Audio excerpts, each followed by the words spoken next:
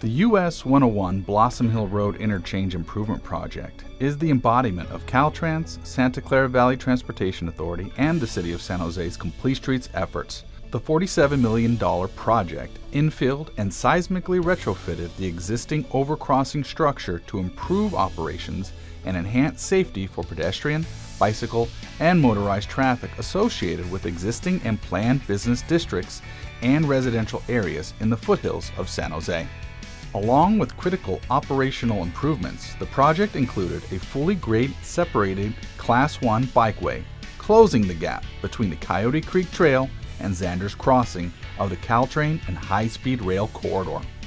The northbound on-ramp was lowered by 16 feet to provide an Americans with Disabilities Act compliant bridge for cyclists and pedestrians. Architectural treatments and custom visual screen barriers were included to address resident concerns related to privacy and neighborhood character.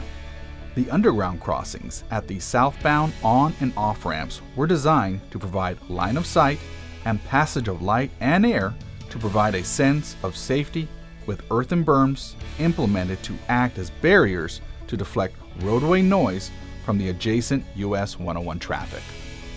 On November 18, 2022, VTA was joined by state and local elected officials and an enthusiastic local community to celebrate the completion of the US 101 Blossom Hill Road Interchange Improvement Project with a ribbon-cutting ceremony and a tour of the new bicycle and pedestrian facilities.